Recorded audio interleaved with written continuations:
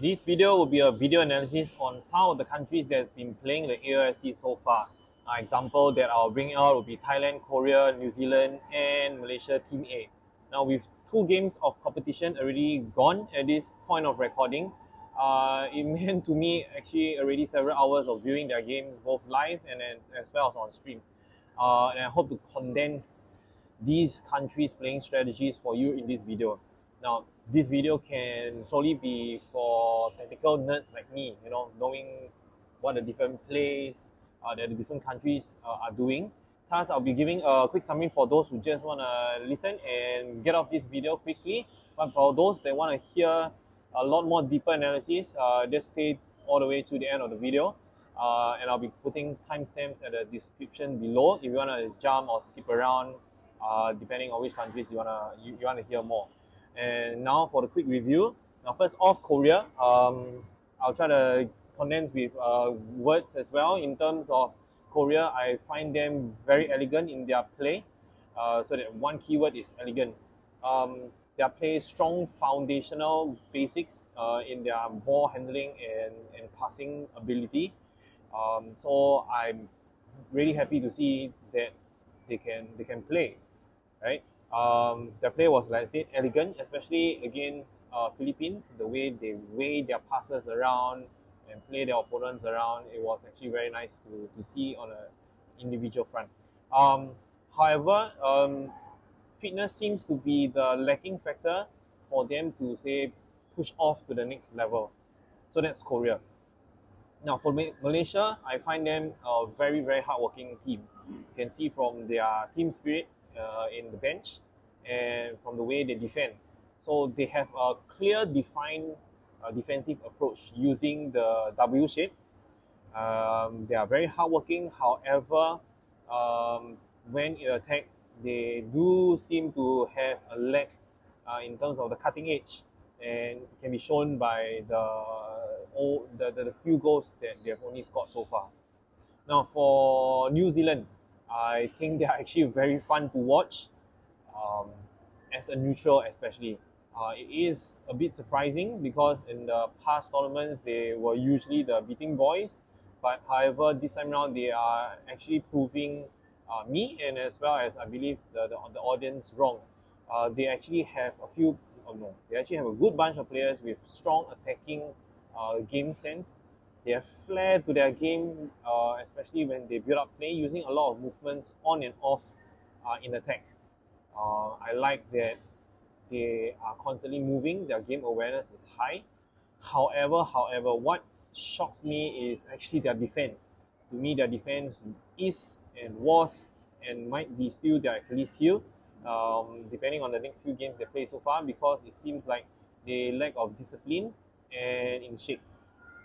Now next, Thailand. Thailand, in 2 words to just describe them, I would say they are like the big brother. They take the game tempo according to what they want to play with ease. They build up play is slower and controlled, unlike, say, countries like New Zealand. However, once they activate their attacks, it is fast, it's decisive, and they just snap it very quickly. But on the defensive side, they operate a more higher press in order to try to win the ball back quicker. And once they win the ball back quicker, they'll reset the ball, and then the game will sort of slow down a bit. They'll control the game tempo. So they do what they want, when they want, however they want. So it looks very much like a big brother. So, okay, that's the quick summary for the 4 countries that I'm able to observe relatively more in the first few matches. And now let's go deeper into these 4 countries. Let's go deeper into the different countries in terms of how they play. First up, Korea. I'm just going to talk about some of the attacking plays, defensive plays, the strengths, weaknesses that I have observed so far. So for Korea, right, they do operate this way in the sense that a typical drop pass play. However, they utilize this last man. They utilize this last man as much as possible as the pivot of the attacks, meaning to say that this last man will either do a swing, that's one, or if they will do a drop pass play over here, this guy would not dribble up. Instead, he will stay very much as a pivot and offer the swing pass again, whether is it to the left or to the right. And if the play is being recycled such that again he receives the ball again not much movement on the ball, but rather waiting for support and movements by the other 4 players before he does another swing.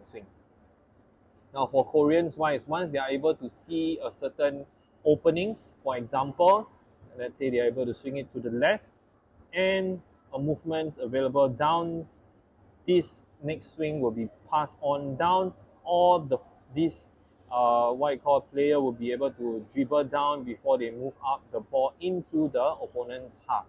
Now once they move the ball into the opponent's half, then that's where the next step of their attack comes in. It seems like they will operate this way, whereby it looks like a top 3 triangle, and as well as a bottom 2 defenders just to cover at the back. Now with the top 3 triangles, they'll operate I would say 3 different ways. Okay, one way is, example, if the guy receives over here, if he has the space because there's already a guy in the screener rebounder role, and if he is a righty player, he will take in and drive into the center region to try to score. So it's just a simple dribble in, drag shot, bam. Okay, this is one way. Another way is if there is no outlet through the middle, what happens is because there's an outlet to the corner, this will be one pass. And when this one pass in, they'll then subsequently play the back the goal play, meaning to say that the screener rebounder would offer the play behind, a pass through behind, before you see certain runs like this. So with runs like this, they will then try to play through the back.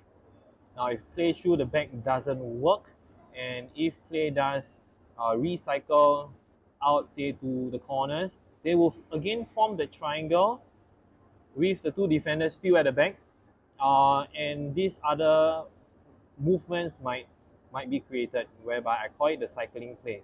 So they'll cycle and recycle the ball. They'll cycle and recycle the ball on and off. Meaning to say that if, let's say, this guy has space to dribble in, he will penetrate in to see if there's a pass, or if he continues to move, this will become a screener rebounder. This guy will offer this outlet, because if there's no way through the center, then the pass will get back down to the corner before the cycling continues. So they might cycle a few times, depending on whether they keep the ball or they make a shot, or if they lose ball possession, then that's where they'll go back to their defensive situation. So in their defensive situation, when they lose the ball, they will drop back down immediately to the 3/4 mark. And this 3/4 mark, they'll operate a simple dice 5 formation. Now with this dice 5 formation, their aim is to protect the center. Let me just draw an area. They are trying to protect the center, meaning to say that they are refusing any ball to go through the middle. They are allowing more freedom for teams to play on the perimeter, and this is the way they have been working. Now, however, with this dice 5, it's pretty much a disciplined approach. There's no traps, or little to no traps, I would say. Example, over here, they will still stick to their formation more or less strictly in shade. So there's little to no double team, and if they have to play it down, they will come back down to their half court dice 5 situation. Now what I do also note is their half court defense is pretty tight, pretty stable. They do not lose their man that easily. So nicely in defense in the zone, and when they need to man mark, they man mark well. There's lesser what we call ball watching, and their defense are pretty tight. However, one thing to note is, especially in the Singapore game, is that their fitness. It seems like their fitness is slightly lacking, let's say, in compared to Singapore's point of view. Losing loose balls to Singapore, 50-50 challenges, Singapore's are still winning it. And it was clearly evident through the stats as well, because in the first two periods against Singapore, they conceded 4 goals. But in the last period against Singapore Team A, they conceded another 4 goals as well. So in the first 2 periods and the last period, they conceded equivalent goals. So fitness might be a factor for them. Their gameplay is good. There is a flow, there is a pattern of play. However, if fitness is not good enough, then that's where that is the next level that they'll probably have to reach or improve before they can able to compete against countries like Singapore or Thailand. For Malaysia, right? For Malaysia wise, it's a total different approach in terms of their defense. Let's talk about their defense first, right? In terms of their defense, yes, they would still want to protect the middle over here as shown. However, if let's say example, the ball is over on their right side of their court, they would operate a W instead of a dice 5. Let me just show the arrows for you, W shape, and it was very clear and defined in terms of how they want to operate this shape. Similar fashion in terms of Korea, they would not allow or prevent, or the idea is to prevent balls from penetrating in. Therefore, when balls are being played through the sides, they would strictly hold their shape, and they hold their shape pretty well. But because of that, again, similar to Korea, there's little to no traps, say example, in the mid-court or say somewhere at the 3/4 mark in their half-court defense.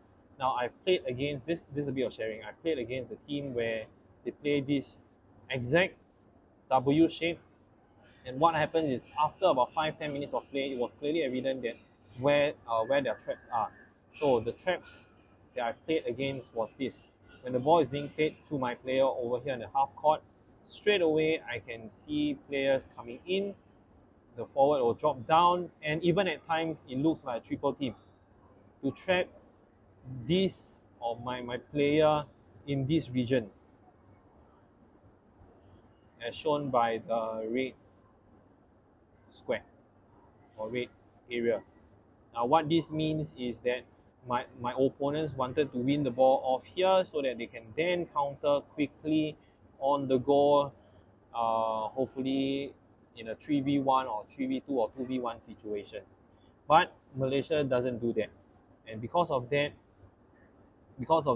ball against the opponents that we played so far, they are able to bring it up to their half-court defense with relatively ease, and at half-court defense, they'll then play their 2-1-2 in defense. Okay. Now, next, I'm going to talk about Malaysia's attack. Now, Malaysia, when they handle the ball in attack, what happens is it looks pretty much like the typical triangle play that we have seen.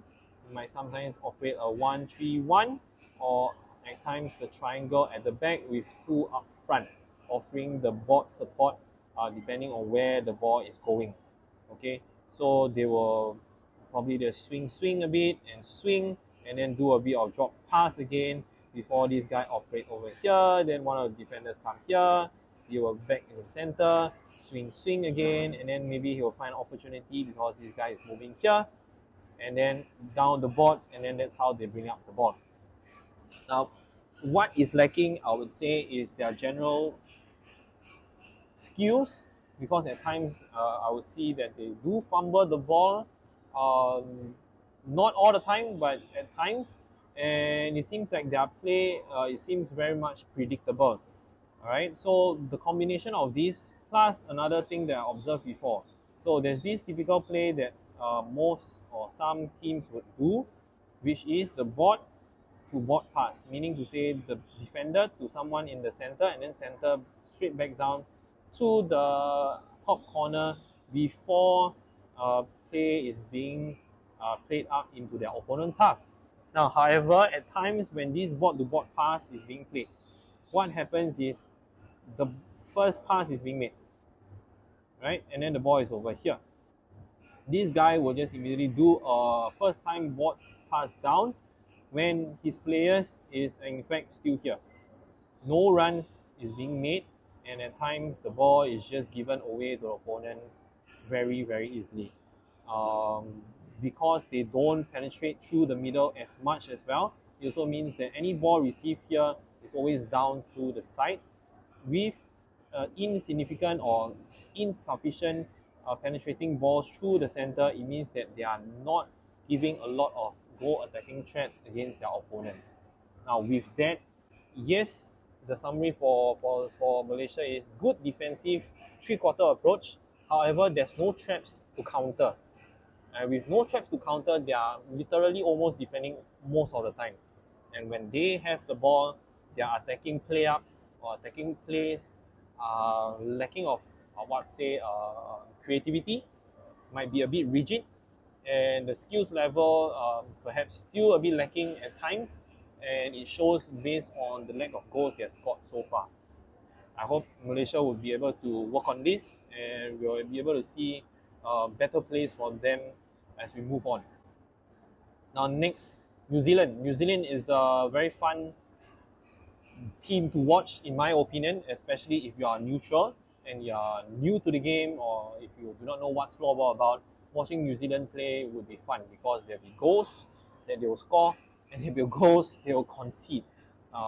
Can see the personalities of the New Zealanders as well are very colourful. The goalkeepers, and I remember the very first goal that New Zealand scored against Malaysia, the guy was just over the moon. His celebration totally just showed that he's just new to the international scene. But nonetheless, let's talk about New Zealand's attack first. Now, New Zealand attack, they will move everywhere and anywhere on the court. Now, number one, they might plant first a top forward screener, even though the ball is just down in the defensive half. So this means that they stretch the floor very much. Next is they do a lot of the drop play pass that I mentioned just now. In Korea, they'll do the drop play pass. However, they do not have a very clear pivot. Yes, they might have the two defensive defenders, but the two defensive defenders are able to move with the ball and off the ball. Meaning to say that when the drop pass is being made, this guy might move off to occupy a certain area. Players will drop back down to give support with the ball carrier. They might swing the ball a bit, or this guy might work it through the middle before they operate another drop pass again. So these movements, as I'm doing right now, are actually what they have been doing. So they are moving off the ball, drop. This might provide another cover again. Then they might swing this way. If there's no play up, they'll just swing back down. And then movements off the ball, you might swing it here, palm back down, again dribble in, and then another drop pass, maybe another swing to the ball over there, and the play will continue. So the plays are very stretchy. It repeats itself after you observe a few times, and it seems like it's their bread and butter. But what they are able to do in this case, it means that, especially against the Malaysians W, I just put 3 of the W shape first. So, example, Malaysia had I'll just put 3 of them. Alright. So what happens is they are working a lot of these penetrative runs through the middle, and with enough times defensively, if they are running out of shape, they are just out of it for a while, they would just penetrate through and find spaces and opportunities, whether is it to shoot or to pass to players, whether is it from the side before they continue their attacks. So this can be seen very clearly on New Zealand's point of view.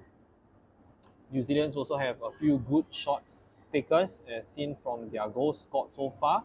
So attacking wise is actually very nice to watch. However, defensively, that's where it's a total different ball game. Let me place again a few opponents. Now, if let's say the opponent have the ball in their own half and it's a free hit, corner free hit, whereby the opponent is attacking here. So New Zealand or rather in, let's say, another case scenario of a typical team who operates as a dice 5, you would be able to see this shape, right? The dice 5. Nice disciplined shape. However, for New Zealand's point of view, if say the opponents were standing this way, which I've seen it before, New Zealand will stand same. They will literally go into almost a full court man marking situation, which means if against better opponents, there'll be plenty of spaces, there'll be a lot of movements on and off the ball, and it will actually create havoc to New Zealand's defense. So this is one observation that I've noted. Another observation is this. When in half-court defense, I'm going to remove the opponents down. When in half-court defense, it seems like New Zealand, instead of operating a traditional dice 5, they decided not to, because at times their dice 5 will look very wide.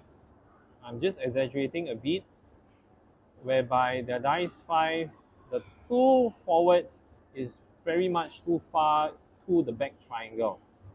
That's one. Two, another situation I've noted is this. One of the forwards in the half-court situation, the forward is not even back into the dice 5 scenario, which means that he's just totally up there, either with the last defender of the opponents or actually with no one. So it actually surprised me and shocks me a lot. Off the ball wise, if the ball is at the corner, this center is often being seen, I would say, ball watching. Now, when the center ball watch too much and with space being created with forwards like that, it also means that opponents are able to run around and have space over here to exploit against New Zealand. So with the good attacking plays and the poor defensive shape that New Zealand operates, it shows by the high amount of goals that they have scored and conceded so far, especially in Singapore's game, whereby after the first two periods, New Zealand was actually leading by 2 goals. However, they actually lost the game, conceding, I believe, 4 goals to Singapore B and losing the game at the end. So this would probably be an area that New Zealand will have to work on in order to reach to the next level. Now, lastly, for Thailand, Thailand is like what I mentioned earlier on, like our big brother, because it seems like they want to do what they want, when they want, and however they want in the game. Yes, they are more experienced and technically gifted as compared to the other teams. However, this time round, the team that they send is relatively younger and inexperienced as compared to their SEA Games squad. Apparently, they want to give more exposure to the younger players, so kudos to them. They were actually pretty much playing 2 lines most of the time in the 2 games that I've seen so far, and they are actually still dominant despite playing 2 lines. Now, in defense, let's go to the defensive side.